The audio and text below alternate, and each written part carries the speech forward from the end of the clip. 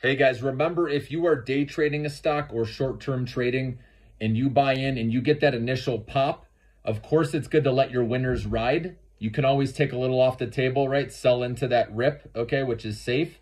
But you can also raise your stop loss, right? So then you're in the profit. So no matter what, you're walking away with a win and you can go to the next trade and you can let that one go, okay? It's easy to focus on one at a time. That's where I find myself the most successful. When you find a stock you like that has good buying volume and you stick with that one only, I think you're going to find more success. It gets harder the more stocks you add to your day trading. So keep that in mind, okay?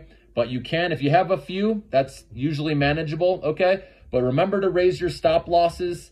And when you first buy the stock, make sure you have a tight stop loss. So if it goes the other way on you quick, you get out and you move on to the next one, okay? It's not like you can't re-enter that same stock. You might be able to get it at a better price. So that's why respect the stop losses, let it happen. And if it does go up and pop, then raise your stop loss up into the profit zone.